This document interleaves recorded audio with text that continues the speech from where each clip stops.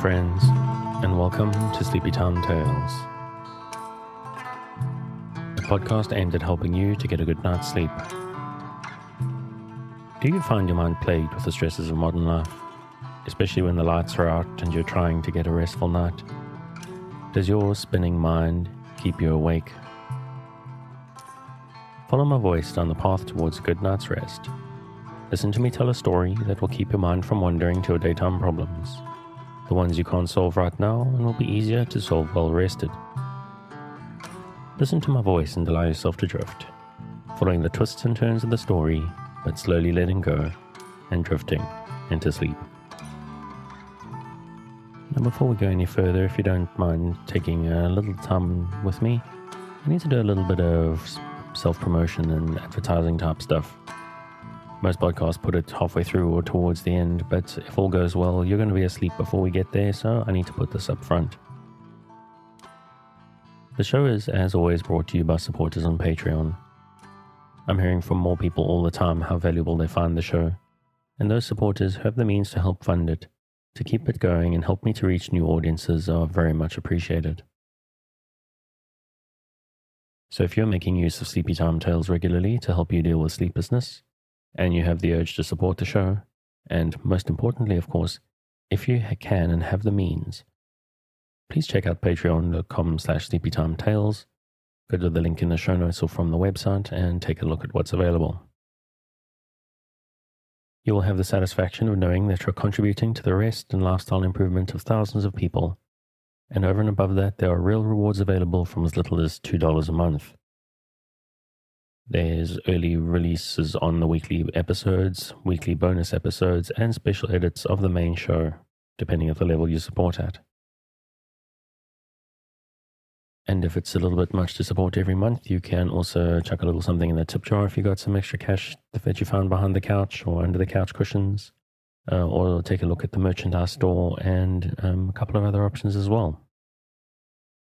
In fact, another one of those options is to take a look at our partner. BetterHelp is an online therapy service. BetterHelp will assess your needs and match you with your own licensed professional therapist. You can start communicating in under 24 hours once you sign up. This is not a crisis line. It is not self-help. It is professional counseling done securely online. There's a broad range of expertise in BetterHelp's counselor network, which may not be locally available in your area.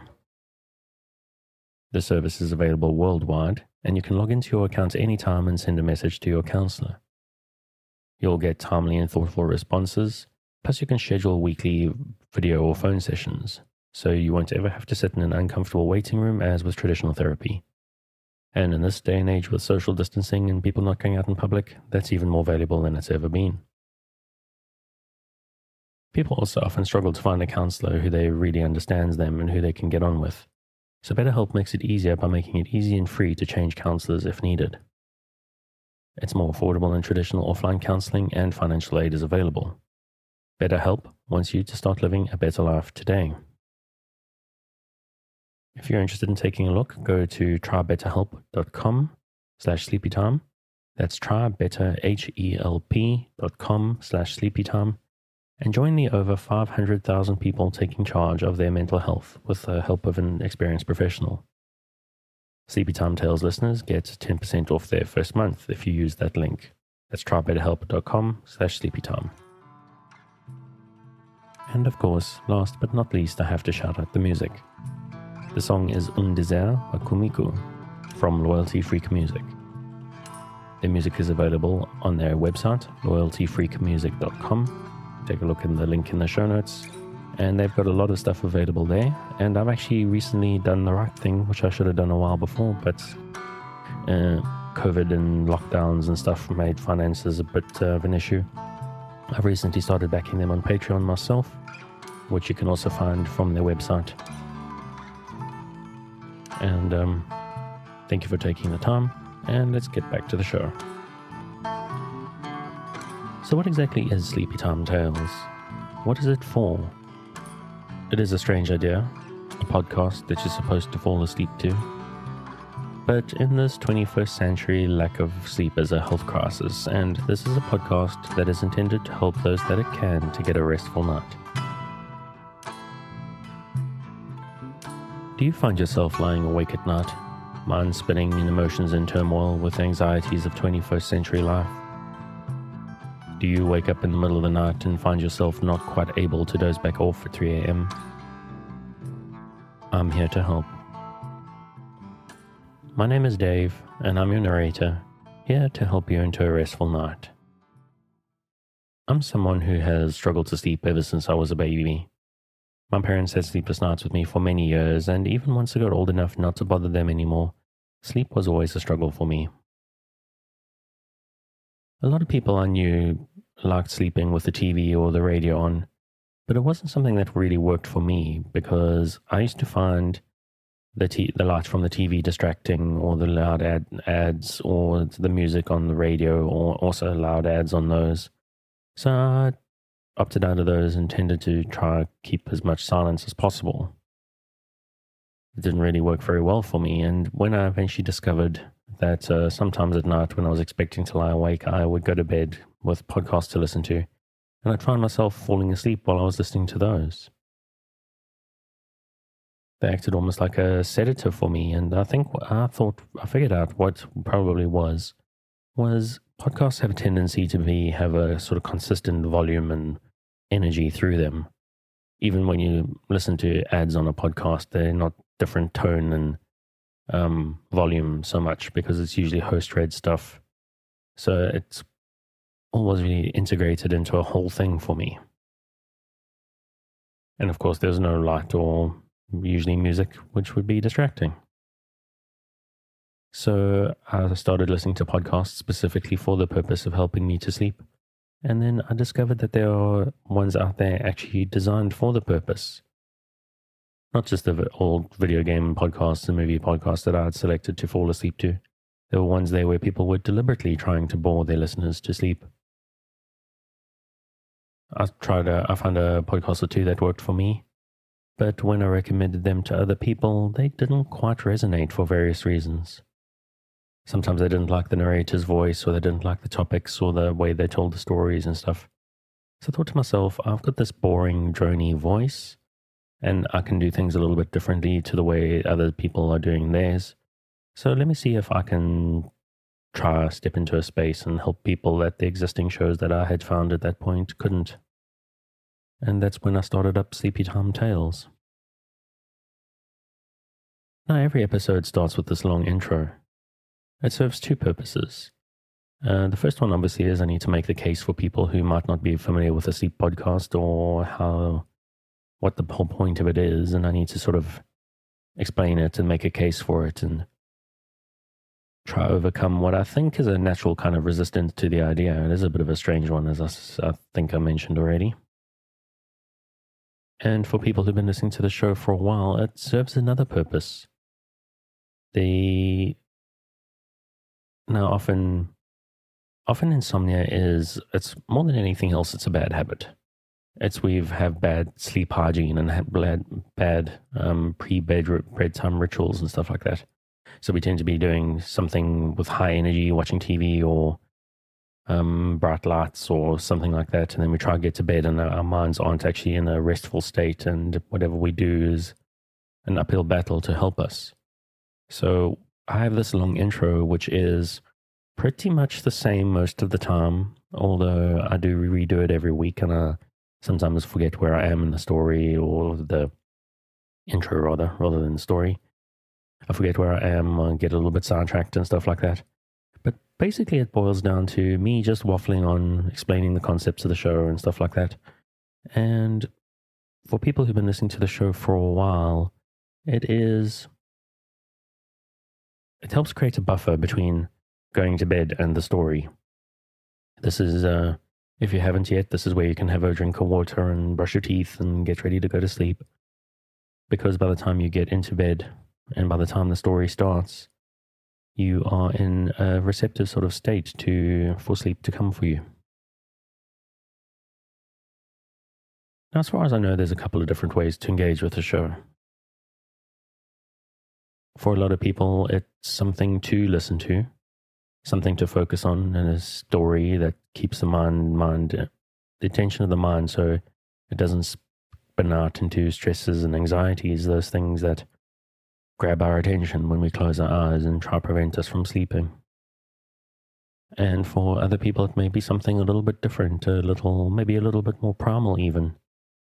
People like white noise or something like that these days, and that's kind of an option here. You may like the sound of the wind in the trees, or rain, or the ocean, or maybe just some boring dude droning on in the background. Tonight's story, as we're getting close to Christmas, is A Christmas Carol by Charles Dickens. It's probably his most well-known story, and seems apropos for the time of year. It actually struck me the other day, like I'd only do Christmas-themed things rather than other holidays for other traditions. But to be honest, I don't know if I could do justice to other people's beliefs and other people's traditions. Would it make sense for me, a person who doesn't know anything about Jewish culture, to do Hanukkah stories or Ramadan stories for Muslim listeners? I don't know. If you're one of those traditions and you think it makes sense, pop me a line, let me know. Or if you'd rather stay well away from it, pop me a line as well and let me know about that. The point is, whatever the story is, and this tonight, as I say, it's a Charles Dickens classic. The important thing is that you don't try for sleep. Just keep a light mental grip on the story as I'm telling it, and allow the need for sleep to come for you. Now, if all goes well, you're going to be asleep before I get to the end of the episode, but it is important you don't feel pressurized. If this is your first night, this may not work for you. In fact, odds are pretty good it won't. It'll probably take a few nights for you to get used to listening to my voice or adjusting to my accent, or getting used to the idea of it. I suggest give it a good 3 nights try. If by the end of 3 nights, if it's not helping you, then it probably won't. But if you like the idea, there are a lot of other shows out there. My personal favorites are Boring Books for Bedtime and Sleep With Me. Those are the ones that I use to sleep. And also Nothing Much Happens. That's another really good show, very high quality. And they may help you as well as me, as well as instead as me, because sometimes a little bit of variety is nice. It's also possible that one episode just isn't long enough. What I actually do, because my tendency is not so much that I can't go to sleep anymore. I actually usually fall asleep quite fast these days. But what happens with me is I wake up at 3 a.m. and I can't get back to sleep. Or I kind of don't even realize I'm awake, and I've ended up having lain awake for 3 hours and the alarm's going, and I was sort of half asleep and not realizing that I wasn't getting any actual rest. So what I do is I download a bunch of episodes of the shows that I listen to. I usually start with the latest one, and then I let them run all night. Then when I wake up at 3 a.m., I pop them in my ears and waft back to sleep again. Sometimes even I wake up 30 minutes or 60 minutes before my alarm, and I do the same thing then. It may seem strange to want to go to sleep 30 minutes before your alarm goes, but I've got to tell you, in my experience, that 30 minutes can be the most restful part of my night. But if you're trying to go to sleep or you're waking up in the middle of the night, what is very important is that you try to relax. If you're new to the show and prone to late nights lying staring at the ceiling, this may seem strange to you. So just give it a bit of a chance. And that's the basic idea. You relax and you lie in the dark, and while you do that, I tell you a tale. So relax, dear listener, my nighttime friend who has elected to lie in the dark, listening to my voice. You will always be safe with me. I'm here to help you to relax, to improve your life in a small way, or maybe do my small part to help you in a big way, because people don't sleep very well these days and it makes their lives harder. So I'm here to help you to face tomorrow and the day after, well rested and better able to cope and process. I believe very strongly in the benefits of kindness. We live in an unkind age quite a lot now, and life is hard, and I want to be kind to you. I want to share kindness with you. And most importantly, you need to be kind to yourself. Don't beat yourself up or rebuke yourself over not sleeping. Don't get tense if you just can't get over the edge of sleep, even with me here in your ears trying to help. Frustration is one of the great enemies of a good night's sleep, and the intention with this podcast is to short-circuit that frustration. To distract the feeling we get when we blame ourselves for not being able to let go and drift into the dark. So take a breath.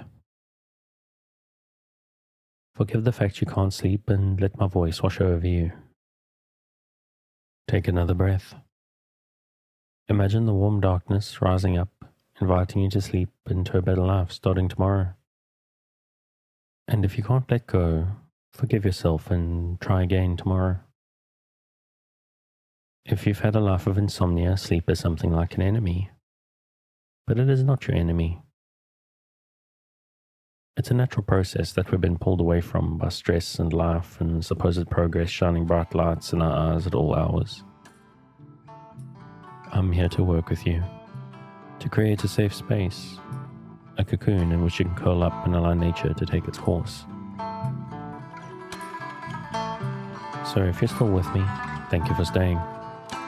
If you're already asleep, we'll chat again soon. And of course you aren't hearing me, except maybe in a dream.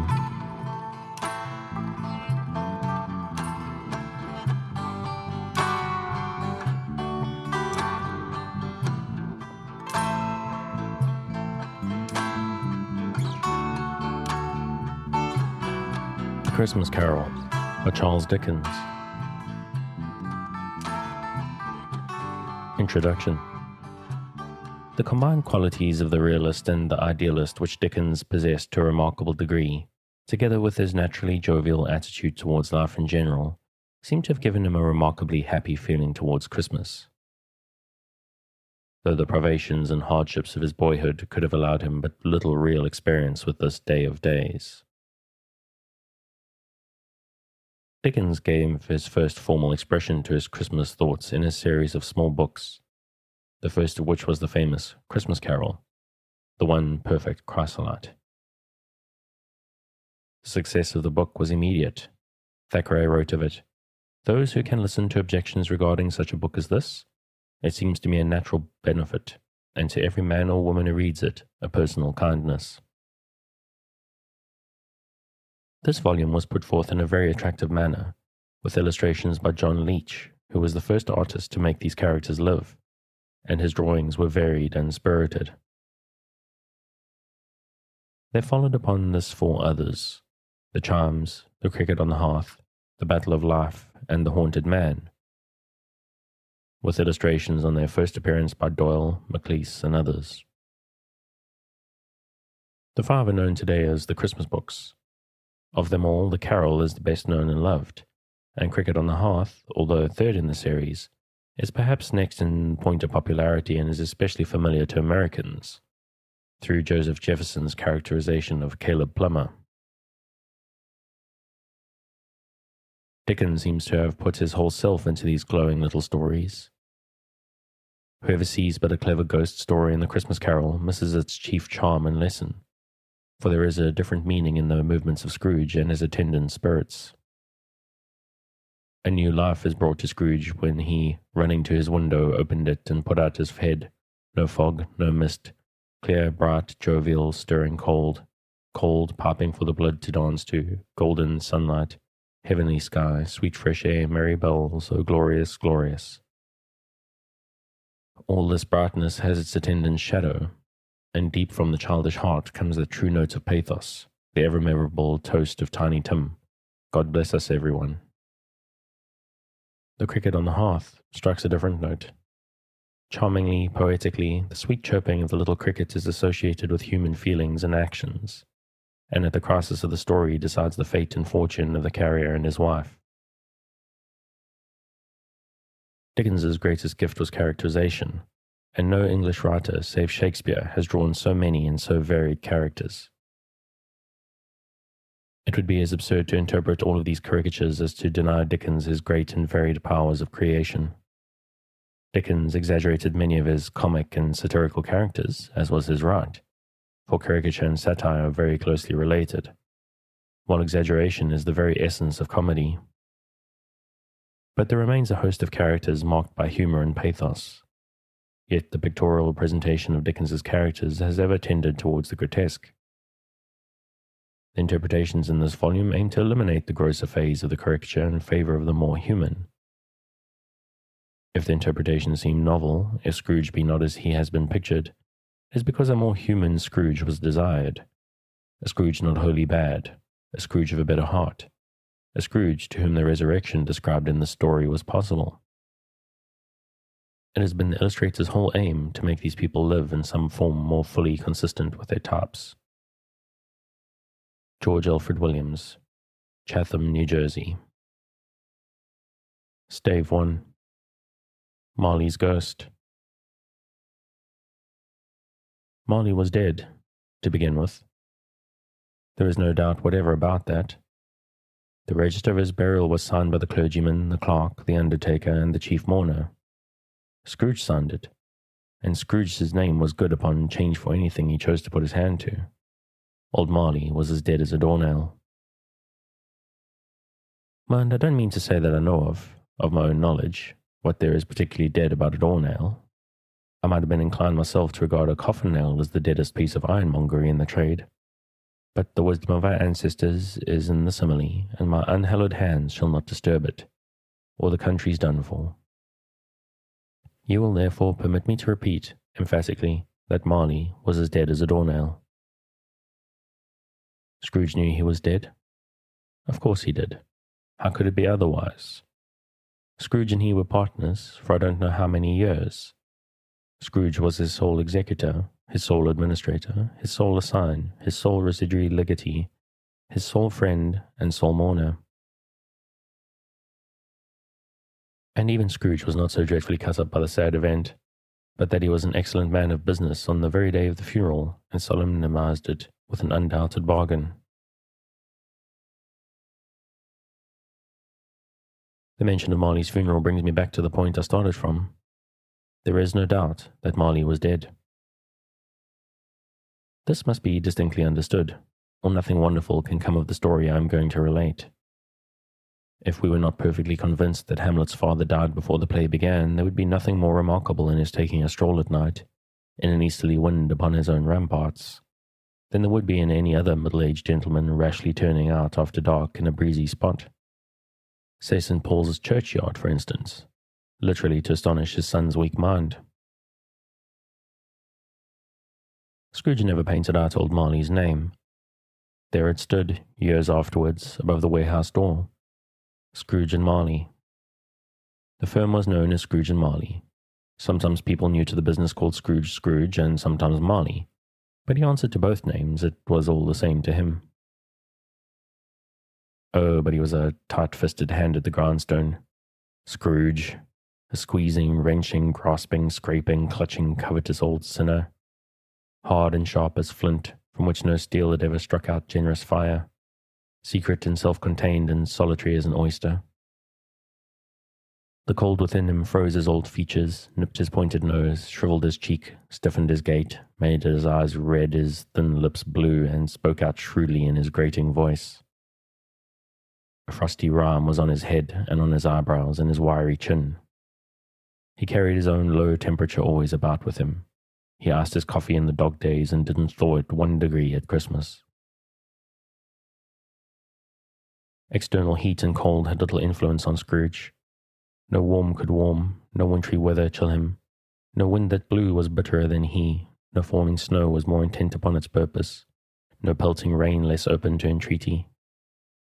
Foul weather didn't know where to have him. The heaviest rain and snow and hail and sleet could boast of the advantage over him in only one respect. They often came down handsomely, and Scrooge never did. Nobody ever stopped him in the street to say with gladsome looks, "My dear Scrooge, how are you? When will you come to see me?" No beggars implored him to bestow a trifle. No children asked him what it was o'clock. No man or woman ever once in all his life inquired the way to such and such a place of Scrooge. Even the blind men's dogs appeared to know him, and when they saw him coming on, they would tug their owners into doorways and up courts, and then would wag their tails as though they said, "No eye at all is better than this evil eye, dark master." But what did Scrooge care? It was the very thing he liked, to edge his way along the crowded paths of life, warning all human sympathy to keep its distance, was what the knowing one called nuts to Scrooge. Once upon a time, of all the good days in the year, on Christmas Eve, old Scrooge sat busy in his counting house. It was cold, bleak, biting weather, foggy withal, and he could hear the people in the court outside go wheezing up and down, beating their hands upon their breasts and stamping their feet upon the pavement stones to warm them. The city clocks had only just gone 3, but it was quite dark already. It had not been light all day, and candles were flaring in the windows of the neighboring offices, like ruddy smears upon the palpable brown air. The fog came pouring in at every chink and keyhole, and was so dense without that, although the court was of the narrowest, the houses opposite were mere phantoms. To see the dingy cloud come drooping down, obscuring everything, one might have thought that nature lived hard by and was brewing on a large scale. The door of Scrooge's counting house was open, that he might keep his eye upon his clerk, who in a dismal little cell beyond, a sort of tank, was copying letters. Scrooge had a very small fire, but the clerk's fire was so very much smaller that it looked like one coal. But he couldn't replenish it, for Scrooge kept the coal box in his own room, and so surely as the clerk came in with a shovel, the master predicted that it would be necessary for them to part. Wherefore the clerk put on his white comforter and tried to warm himself at the candle, in which effort, not being a man of strong imagination, he failed. "A Merry Christmas, Uncle, God save you," cried a cheerful voice. It was the voice of Scrooge's nephew, who came upon him so quickly that this was the first intimation he had of his approach. "Bah," said Scrooge, "humbug." He had so heated himself with rapid walking in the fog and frost, this nephew of Scrooge's, that he was all in a glow. His face was ruddy and handsome, his eyes sparkled, and his breath smoked again. "Christmas a humbug, Uncle," said Scrooge's nephew. "You don't mean that, I'm sure." "I do," said Scrooge. "Merry Christmas. What right have you to be merry? What reason have you to be merry? You're poor enough." "Come then," returned the nephew gaily. "What right have you to be dismal? What reason have you to be morose? You're rich enough." Scrooge, having no better answer ready on the spur of the moment, said "bah," and followed up with "humbug." "Don't be cross, Uncle," said the nephew. "What else can I be," returned the uncle, "when I live in such a world of fools as this? Merry Christmas, out upon Merry Christmas. What's Christmas time to you but a time for paying bills without money, a time for finding yourself a year older and not an hour richer, a time for balancing your books and having every item in them through a round dozen months presented dead against you? If you could work my will," said Scrooge indignantly, "every idiot who goes down about with Merry Christmas on his lips should be boiled with his own pudding and buried with a stake of holly through his heart, he should." "Uncle," pleaded the nephew.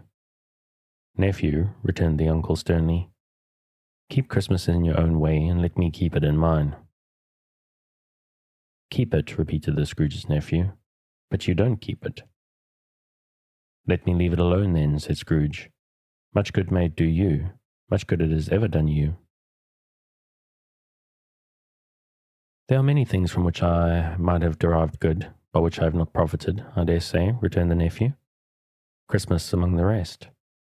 But I'm sure I've always thought of Christmas time when it was come around, apart from the veneration due to its sacred name and origin, if anything, belonging to it can be apart from that, as a good time, a kind, forgivable, charitable, pleasant time, the only time I know of in the long calendar of the year when men and women seem by one consent to open their shut-up hearts freely, and to think of people below them as if they really were fellow passengers to the grave, and not another race of creatures bound on other journeys.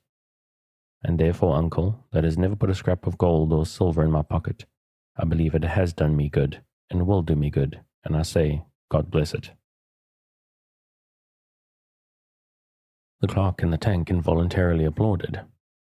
Becoming immediately sensible of the impropriety, he poked the fire and extinguished the last frail spark forever. "Let me hear another sound from you," said Scrooge, "and you'll keep your Christmas by losing your situation. You're quite a powerful speaker, sir," he added, turning to his nephew. "I wonder you don't go into Parliament." "Don't be angry, uncle. Come, dine with us tomorrow."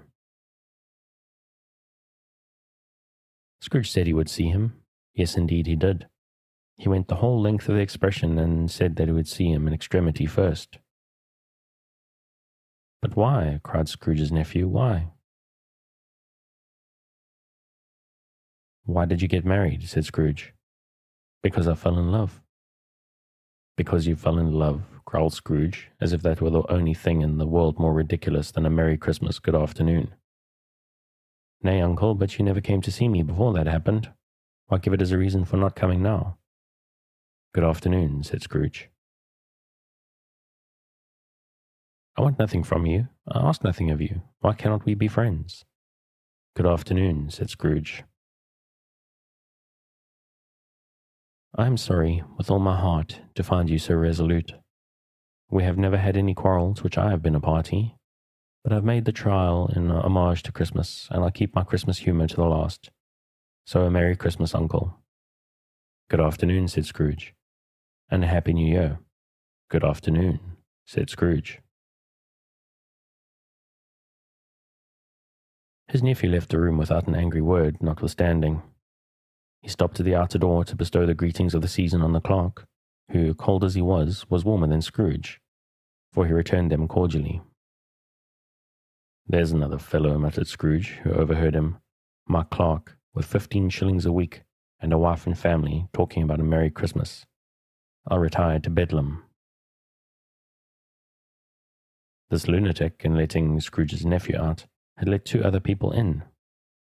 They were portly gentlemen, pleasant to behold, and now stood with their hats off in Scrooge's office.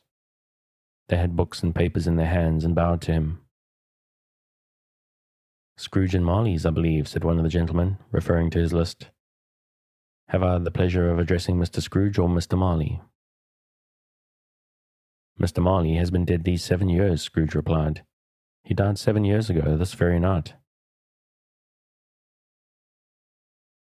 "We have no doubt his liberality is well represented by his surviving partner," said the gentleman, presenting his credentials. It certainly was, for there had been 2 kindred spirits. At the ominous word liberality, Scrooge frowned and shook his head and handed the credentials back. "At this festive season of the year, Mr. Scrooge," said the gentleman, taking up a pen, "it is more than usually desirable that we should make some slight provision for the poor and destitute, who suffer greatly at the present time. Many thousands are in want of common necessities. Hundreds of thousands are in want of common comforts, sir." "Are there no prisons?" asked Scrooge. "Plenty of prisons," said the gentleman, laying down the pen again. "And the union workhouses?" demanded Scrooge. "Are they still in operation?" "They are, still," returned the gentleman. "I wish I could say they were not." "The treadmill and the poor law are in full vigour then," said the Scrooge. "Both very busy, sir." "Oh, I was afraid from what you said at first that something had occurred to stop them in the useful course," said Scrooge. "I'm very glad to hear it." "Under the impression that they scarcely furnish Christian cheer of mind or body to the multitude," returned the gentleman, "a few of us are endeavouring to raise a fund to buy the poor some meat and drink and means of warmth. We choose this time because it is a time of all others when want is keenly felt, and abundance rejoices." "What shall I put you down for?" "Nothing," Scrooge replied. "You wish to be anonymous?" "I wish to be left alone," said Scrooge. "Since you ask me what I wish, gentlemen, that is my answer. I don't make merry myself at Christmas, and I can't afford to make idle people merry. I help to support the establishments I have mentioned. They cost enough, and those who are badly off must go there." "Many can't go there, and many would rather die." "If they would rather die," said Scrooge, "they'd better do it and decrease the surplus population. Besides, excuse me, I don't know that." But you might know it, observed the gentleman. It's not my business, Scrooge returned. It's enough for a man to understand his own business, and not to interfere with other people's. Mine occupies me constantly. Good afternoon, gentlemen. Seeing clearly that it would be useless to pursue their point, the gentleman withdrew. Scrooge resumed his labours with an improved opinion of himself and a more facetious temper than was usual with him. Meanwhile, the fog and darkness thickened so that people ran about with flaring links, proffering their services to go before horses and carriages and conduct them on their way. The ancient tower of a church, whose gruff old bell was always peeping slyly down at Scrooge out of a Gothic window in the wall, became invisible and struck the hours and quarters in the clouds with tremulous vibrations afterwards, as if its teeth were chattering in its frozen head up there. The cold became intense. In the main street, at the corner of the court, some labourers were repairing the gas pipes and had lighted a great fire in a brazier, round which a party of ragged men and boys were gathered, warming their hands and winking their eyes before a blaze in rapture. The water plug being left in solitude, its overflowing suddenly congealed and turned to a misanthropic ice. The brightness of the shops, where holly sprigs and berries crackled in the lamp heat of the windows, made pale faces ruddy as they passed. Poulterers' and grocers' trades became a splendid joke, a glorious pageant, in which it was next to impossible to believe that such dull principles as bargain and sale had anything to do. The Lord Mayor, in the stronghold of the mighty mansion house, gave orders to his 50 cooks and butlers to keep Christmas as a Lord Mayor's household should, and even the little tailor, whom he had fined 5 shillings on the previous Monday for being drunk and bloodthirsty in the streets, stirred up tomorrow's pudding in his garret, while his lean wife and the baby sallied out to buy beef. Foggier yet and colder. Piercing, searching, biting cold. If the good St. Dunstan had but nipped evil spirit's nose with a touch of such weather as that, instead of using his familiar weapons, then indeed he would have roared to lusty purpose. The owner of one scant young nose, gnawed and mumbled by the hungry cold as bones are gnawed by dogs, stooped down at Scrooge's keyhole to regale him with a Christmas carol, but at the first sound of "God bless you, merry gentlemen, may nothing you dismay," Scrooge seized the ruler with such energy of action that the singer fled in terror, leaving the keyhole to the fog and even more congenial frost.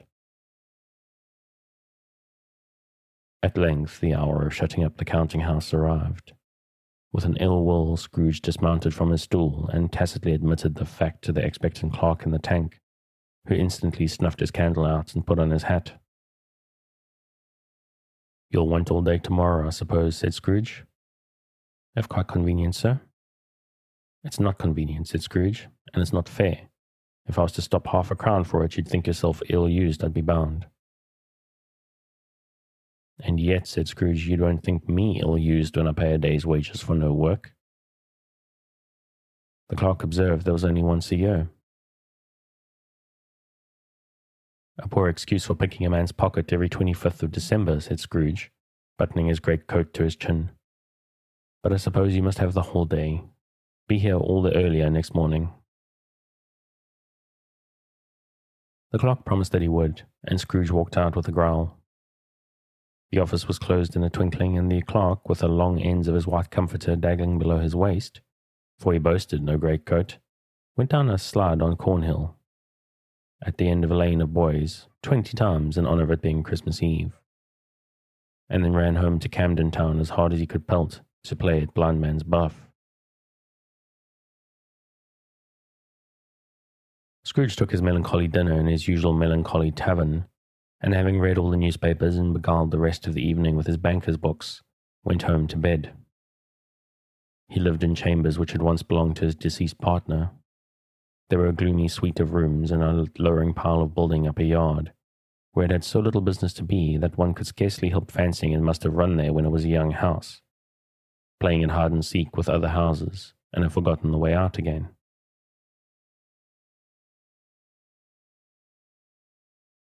It was old enough now, and dreary enough, for nobody lived in it but Scrooge, the other rooms all being let out as offices. The yard was so dark that even Scrooge, who knew its every stone, was faint to grope with his hands. The fog and frost so hung about the black old gateway of the house that it seemed as if the genius of the weather sat in mournful meditation on the threshold. Now it is a fact that there was nothing at all particular about that knocker on the door, except that it was very large.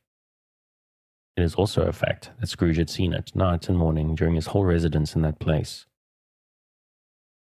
Also that Scrooge had as little of what is called fancy about him as any man in the city of London, even including, which is a bold word, the corporation, alderman, and livery.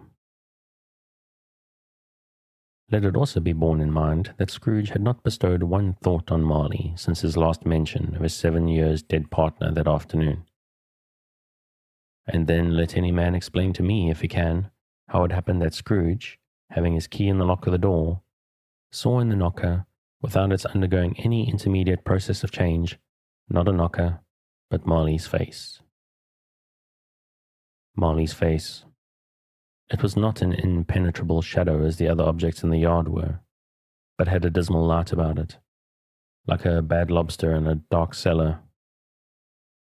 It was not angry or ferocious, but looked at Scrooge as Marley used to look, with ghostly spectacles turned up on its ghostly forehead. The hair was curiously stirred, as if by breath of hot air, and though the eyes were wide open, they were perfectly motionless. That and its livid colour made it horrible, but its horror seemed to be in spite of the face and beyond its control, rather than a part of its own expression. As Scrooge looked fixedly at this phenomenon, it was a knocker again. To say that he was not startled, or that his blood was not conscious of a terrible sensation to which it had been a stranger from infancy, would be untrue. But he put his hand upon the key he had relinquished, turned it sturdily, walked in, and lighted his candle. He did pause with a moment's irresolution before he shut the door, and he did look cautiously behind it first, as if he half expected to be terrified with the sight of Marley's pigtails sticking out into the hall. But there was nothing on the back of the door except the screws and nuts that held the knocker on, so he said pooh-pooh and closed it with a bang. The sound resounded through the house like thunder. Every room above and every cask in the wine merchant's cellars below appeared to have a separate peal of echoes of its own. Scrooge was not a man to be frightened by echoes. He fastened the door and walked across the hall and up the stairs, slowly too, trimming his candle as he went. You may talk vaguely about driving a coach and 6 up a good old flight of stairs, or through a bad young Act of Parliament, but I mean to say you might have got a hearse up that staircase and taken it broadwise with the splitter bar towards the wall, and the door towards the balustrades, and done it easy. There was plenty of width for that, and room to spare, which is perhaps the reason why Scrooge thought he saw a locomotive hearse going before him in the gloom. Half a dozen gas lamps out in the street wouldn't have lighted the entry too well, so you may suppose it was pretty dark with Scrooge's dib. Up Scrooge went, not caring a button for that. Darkness is cheap, and Scrooge liked it. But before he shut his heavy door, he walked through his rooms to see that all was right. He had just enough recollection of the face to desire to do that. Sitting room, bedroom, lumber room, all as they should be. Nobody under the table, nobody under the sofa. A small fire in the grate, spoon and basin ready, and the little saucepan of gruel. Scrooge had a cold in his head upon the hob. Nobody under the bed, nobody in the closet, nobody in his dressing gown, which was hanging up in a suspicious attitude against the wall. Lumber room as usual, old fire guard, old shoes, 2 fish baskets, washing stand on 3 legs, and a poker. Quite satisfied, he closed his door and locked himself in, double-locked himself in, which was not his custom. Thus secured against surprise, he took off his cravat, put on his dressing gown and slippers and his nightcap, and sat down before the fire to take his gruel. It was a very low fire indeed, nothing on such a bitter night. He was obliged to sit close to it and brood over it, before he could extract the least sensation of warmth from such a handful of fuel. The fireplace was an old one, built by some Dutch merchant long ago, and paved all around with quaint Dutch tiles, designed to illustrate the scriptures.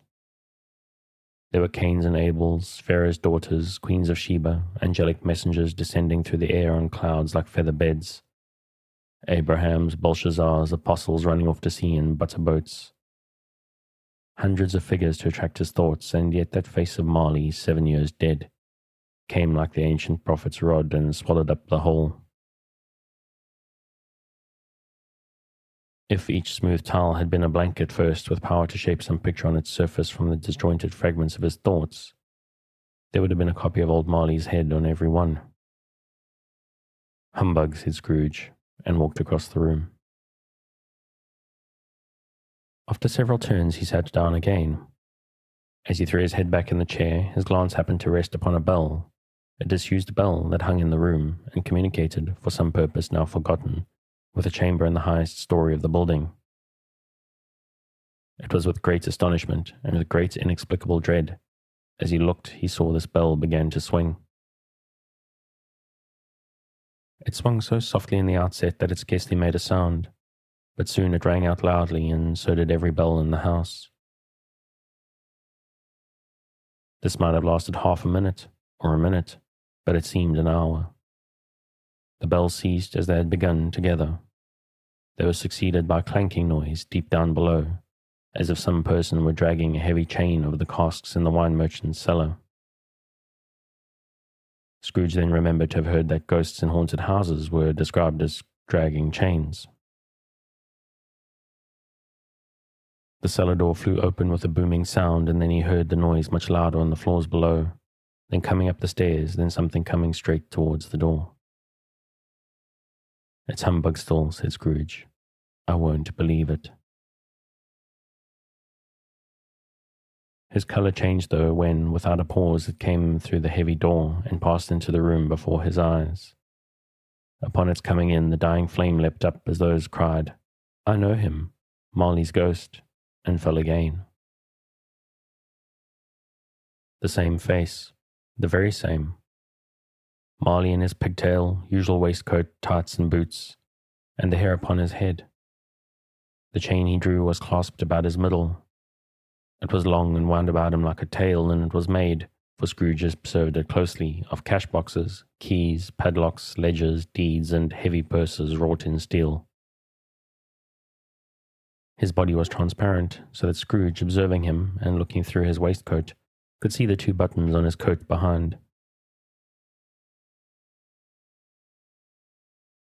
Scrooge had often heard it said that Marley had no bowels, but he had never believed it until now. No, nor did he believe it even now. Though he looked at the phantom through and through and saw it standing before him, though he felt the chilling influence of its death-cold eyes and marked the very texture of the folded kerchief bound about its neck and chin, which wrapper he had not observed before, he was still incredulous and fought against his senses.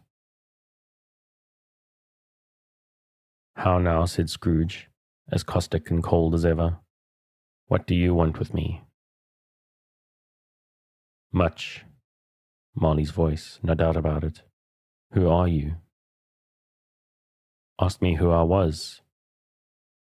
"Who were you then?" said Scrooge, raising his voice. "You're particular for a shade." He was going to say, "to a shade," but substituted this as more appropriate. "In life I was your partner, Jacob Marley." Can you sit down?" asked Scrooge, looking doubtfully at him. "I can." "Do it then." Scrooge asked the question because he didn't know whether a ghost so transparent might find himself in a condition to take a chair, and felt that, in the event of it being impossible, it might involve the necessity of an embarrassing explanation. But the ghost sat down on the opposite side of the fireplace, as if he were quite used to it. "You don't believe in me," observed the ghost. "I don't," said Scrooge. "What evidence would you have of my reality beyond that of your own senses?" "I don't know," said Scrooge. "Why do you doubt your senses?" Because, said Scrooge, a little thing affects them. A slight disorder of the stomach makes them cheats. You may be an undigested bit of beef, a blob of mustard, a crumb of cheese, a fragment of an underdone potato. There's more of gravy than of grave without you, whatever you are. Scrooge was not much in the habit of cracking jokes, nor did he feel in his heart by any means waggish then. The truth is that he tried to be smart as a means of distracting his own attention and keeping down his terror, for the spectre's voice disturbed the very marrow in his bones. To sit staring at those fixed glazed eyes in silence for a moment would play, Scrooge felt, the very deuce with him. There was something very awful, too, in the spectre's being provided with an infernal atmosphere of his own. Scrooge could not feel it himself, but this was clearly the case. For though the ghost sat perfectly motionless, its hair and skirts and tassels were still agitated as by the hot vapour from an oven. You see this toothpick, said Scrooge, returning quickly to the charge, for the reason just assigned, and wishing that it were only for a second, to divert the ghost's stony gaze from himself. I do, replied the ghost. You're not looking at it, said Scrooge. But I see it, said the ghost, notwithstanding. Well, returned Scrooge, I'll have but to swallow this and be for the rest of my days persecuted by a legion of goblins, all of my own creation. Humbug, I tell you, humbug. At this the spirit raised a frightful cry and shook its chain with such a dismal and appalling noise that Scrooge held on tight to his chair to save himself from falling in a swoon. But how much greater was his horror when the phantom, taking off the bandage round his head, as if it were too warm to wear indoors, its lower jaw dropped down upon its breast. Scrooge fell upon his knees and clasped his hands before his face. Mercy, he said, dreadful apparition, why do you trouble me? Man of the worldly mind, replied the ghost, do you believe in me or not? I do, said Scrooge, I must. But why do spirits walk the earth, and why do they come to me? It is required of every man, the horse returned, that the spirit within him should walk abroad among his fellow men, and travel far and wide. And if that spirit does not forth in life, it is condemned to do so after death. It is doomed to wander through the world, oh woe is me, and witness what it cannot share, but might have shared on earth and turned to happiness. Again the spectre raised a cry and shook its chain and wrung its shadowy hands. You are fettered, said Scrooge, trembling. Tell me why. I wear the chain I forged in life, replied the ghost. I made it link by link and yard by yard. I girded it on of my own free will, and of my own free will I wore it. Is its pattern strange to you? Scrooge trembled more and more. Or would you know, pursued the ghost, the weight and length of the strong coil you bear yourself? It was full as heavy and long as this 7 Christmas Eves ago. You have laboured on it since. It is a ponderous chain. Scrooge glanced about him on the floor, in the expectation of finding himself surrounded by some 50 or 60 fathoms of iron cable, but could see nothing. Jacob, he said imploringly, old Jacob Morley, tell me more. Speak comfort to me, Jacob. I have none to give, the ghost replied. It comes from other regions, Ebenezer Scrooge, and is conveyed by other ministers to other kinds of men. Nor can I tell you what I would. A very little more is all permitted to me. I cannot rest, I cannot stay, I cannot linger anywhere. My spirit never walked beyond our counting-house. Mark me, in life my spirit never roved beyond the narrow limits of our money-changing hall, and weary journeys lie before me. It was a habit with Scrooge, whenever he became thoughtful, to put his hands in his breeches pockets. Pondering on what the ghost had said, he did so now, but without lifting his eyes up or getting off his knees. You must have been very slow about it, Jacob, Scrooge observed in a businesslike manner, though with humility and deference. Slow, the ghost repeated. 7 years dead, mused Scrooge, and travelling all the time? The whole time, said the ghost. No rest, no peace, incessant torture of remorse. You travel fast, said Scrooge. On the wings of the real wind, replied the ghost. You must have got over a great quantity of ground in 7 years, said Scrooge. The ghost, on hearing this, set up another cry and clanked its chain so hideously in the dead silence of the night that the ward would have been justified in indicting it for a nuisance. "O captive, bound and double-ironed," cried the phantom, "not to know that ages of incessant labour by mortal creatures for this earth must pass into eternity before the good of which it is susceptible is all developed. Not to know that any Christian spirit working kindly in its little sphere, whatever it may be, will find its mortal life too short for its vast means of usefulness. Not to know that no space of regret can make amends for one's life's missed opportunities. Yet such was I. Oh, such was I." "But you're always a good man of business, Jacob," faltered Scrooge, who now began to apply this to himself. "Business," cried the ghost, wringing its hands again.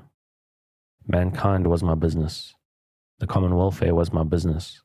Charity, mercy, forbearance, and benevolence were all my business.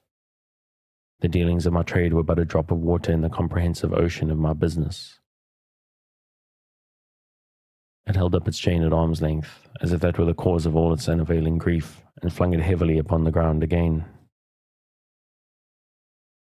"At this time of the rolling year," the spectre said, "I suffer most. Why did I walk through crowds of fellow beings with my eyes turned down, and never raise them to that blessed star which led the wise men to a poor abode?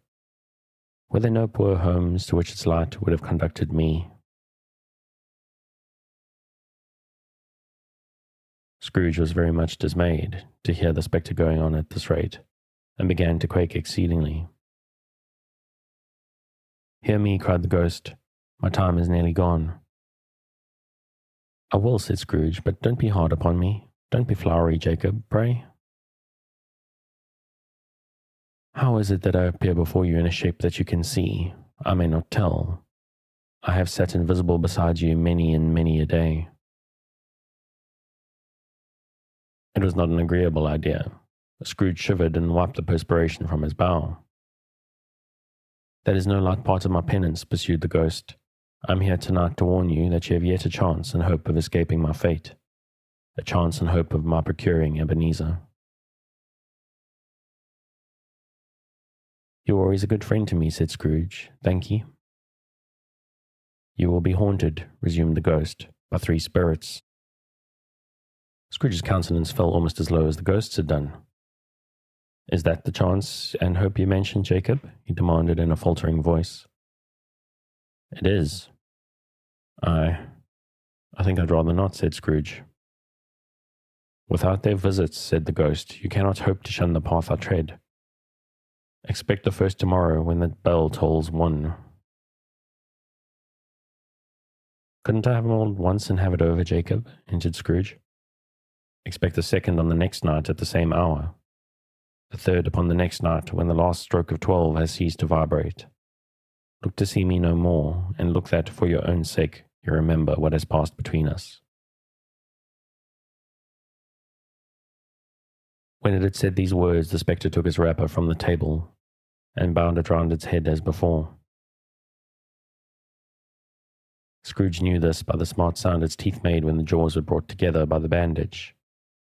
He ventured to raise his eyes again and found his supernatural visitor confronting him in an erect attitude, with its chain wound over and over about its arm. The apparition walked backward from him, and at every step it took, the window raised itself a little, so that when the spectre reached it, it was wide open. It beckoned Scrooge to approach, which he did. When they were within 2 paces of each other, Marley's ghost held up its hand, warning him to come no nearer. Scrooge stopped. Not so much in obedience as in surprise and fear, for on the raising of the hand he became sensible of confused voices in the air, incoherent sounds of lamentation and regret, wailings inexpressibly sorrowful and self-accusatory. The spectre, after listening for a moment, joined in the mournful dirge and floated out upon the bleak, dark night. Scrooge followed to the window, desperate in his curiosity. He looked out. The air was filled with phantoms, wandering hither and thither in restless haste and moaning as they went. Every one of them wore chains like Marley's ghost. Some few, they might be guilty governments, were linked together. None were free. Many had been personally known to Scrooge in their lives.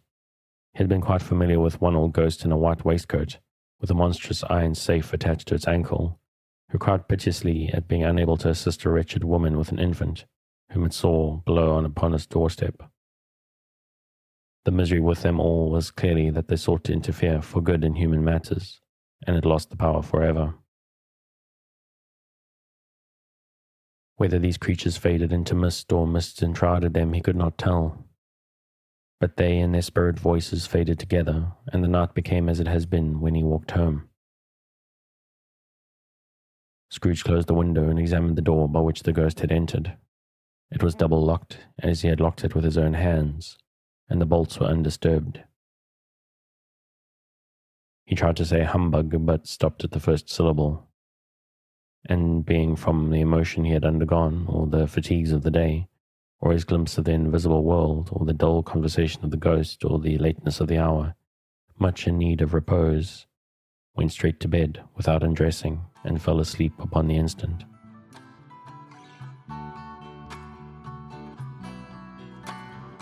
And as Scrooge goes to sleep, I'm hoping you're well asleep, dear listener. I think we're going to end it there tonight. Christmas Carol is available literally everywhere in the world, including done by the Muppets and starring Bill Murray. So if you like the story, there's lots of places for it. This particular edition that I'm reading from is available on Project Gutenberg, and there's some really lovely illustrations, so I do recommend taking a look.